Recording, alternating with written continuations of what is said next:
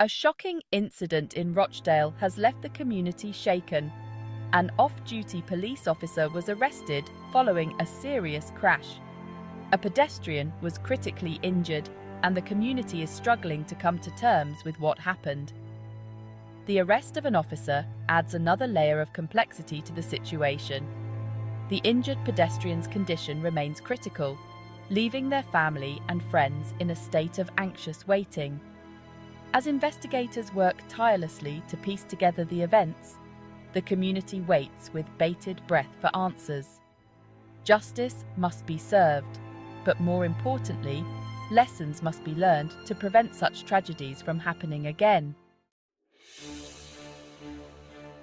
The crash involved 3 vehicles and occurred in the heart of Rochdale. It was a chaotic scene, with debris strewn across the road and witnesses struggling to comprehend what they had just witnessed. The collision involved a blue Mercedes, a silver Mini Cooper, and a third vehicle whose make and model are yet to be determined.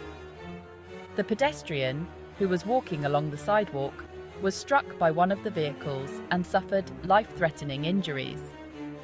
Emergency services rushed to the scene, transporting the injured pedestrian to a nearby hospital.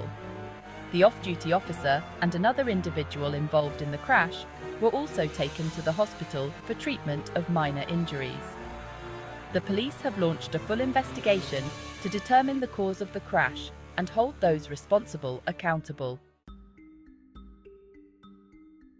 The investigation into the Rochdale crash is being led by the Greater Manchester Police's Serious Collision Investigation Unit, or SCIU. The SCIU is renowned for its meticulous approach to investigating serious road traffic collisions. They are tasked with gathering evidence, interviewing witnesses, and reconstructing the events leading up to the crash.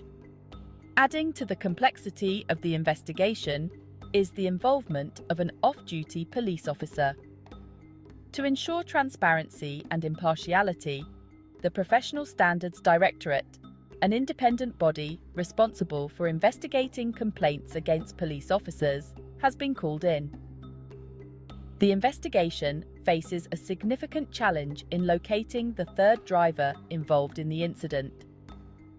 This driver, who was behind the wheel of the blue Mercedes, fled the scene before authorities arrived.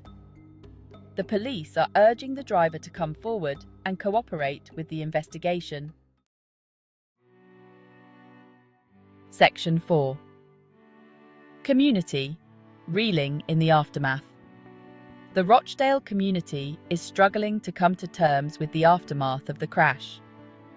The incident has left residents feeling vulnerable and concerned about road safety in their neighbourhood.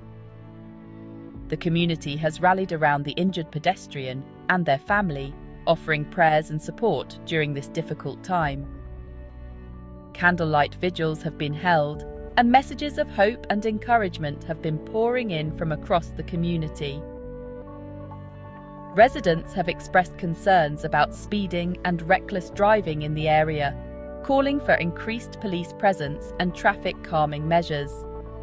This incident has sparked a dialogue about road safety in the community.